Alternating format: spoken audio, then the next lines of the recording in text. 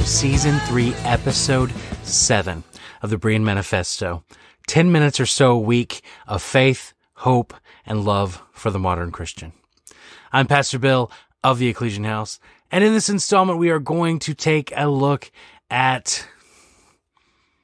Well, I didn't really give it a title when I went to record this, but I'm sure I'll have one by the end and I can slap that on there. But all right.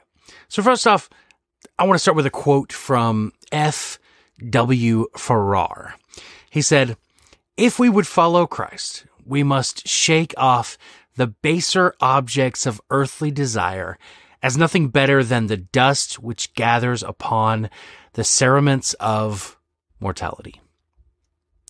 In the Gospels of Matthew, Mark, and Luke, it's recorded that as Jesus was moving on from a time of ministry in Judea, that a young man ran up, knelt in front of him, and calling him good teacher, asked Jesus what good he had to do to inherit eternal life. Jesus tells him what any good rabbi would to keep the commandments. The young man asks which ones to follow, and Jesus starts listing the 10 commandments. Not in the order they were originally given, but in a very specific social order, from heinous to fundamental. But in all three Gospels, before Jesus can finish the list, the young man insists that he's kept all the commandments since he was young.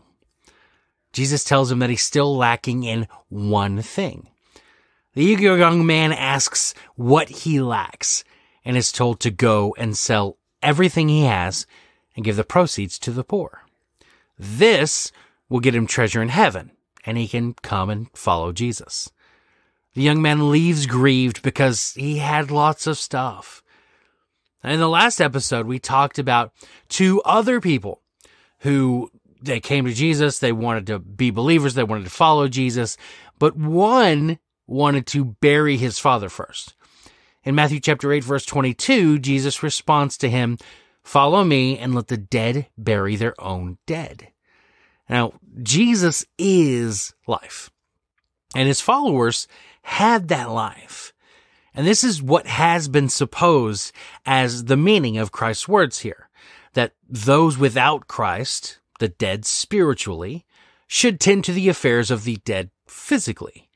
As one called as a disciple, he could have no place in the business of the world, even where it pertained to his family.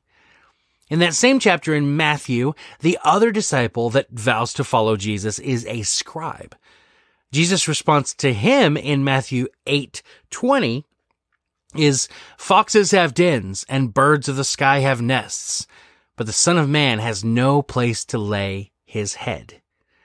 Kind of cryptic for sure, but being a scribe, this particular individual would have enjoyed a lifestyle of having every comfort and every need provided for him in return for his service, for his religious service. And Jesus is letting him know in no uncertain terms that the lifestyle he's been living, having everything provided for him, is not how the lifestyle of a disciple of Jesus is going to be. That even the animals get better treatment than the man that he is trying to follow. Then Jesus tells the disciples that it's hard for a rich person to enter the kingdom of heaven, or the kingdom of God, depending on what gospel you're reading from. And then he continues. Now, we've kind of jumped forward a bit. We're in Matthew chapter 19 or Luke chapter 18. "It is easier for a camel to go through the eye of a needle than for a rich person to enter the kingdom of God." The disciples, when Jesus says this, are astonished by this revelation because they were convinced it meant that nobody could then be saved.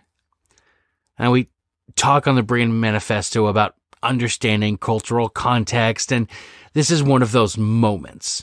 In walled cities, there was traditionally a small gate. Really, it was more of a door-sized passageway made out of stone. In Jerusalem, this was known as the Eye of the Needle, based off of proverbs that had been, repeated to the people by the rabbis over and over. Now, this entryway could be used to enter the city after the gates had closed for the night.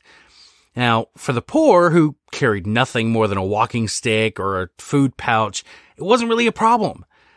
But for people like this rich young ruler that we talked about before, this rich man, they would load everything they needed to sustain the same quality of living as they had back home onto the back of a camel, or camels. If they reached the city after the gates had closed for the night, then the rich had a difficult choice to make. They could leave their camels and the bulk of their possessions outside the city walls and slum it for the night, and their stuff is at risk for bandits and who knows what. Or they could set up camp outside the city walls and run the risk of falling prey to those bandits and beasts themselves.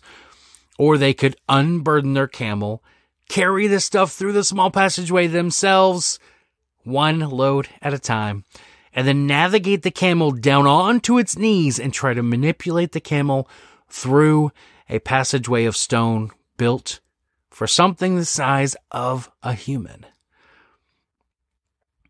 Now, without the prodding and manipulation of that camel's human counterpart, that camel is never getting through that entryway. Jesus tells the disciples that when it sounds like he's saying that no one can be saved, that's exactly what he's saying. He's saying that being saved is an impossible feat for mankind alone. But with God, all things are possible. Which takes us back to that young man's question from before about what good he could do to inherit eternal life. To which the long and short of the answer is nothing. There's nothing the camel can do to get through that doorway, to get through that eye of the needle. Not by itself. And there's nothing we can do to be saved. Nothing in our own power. It's a faith issue.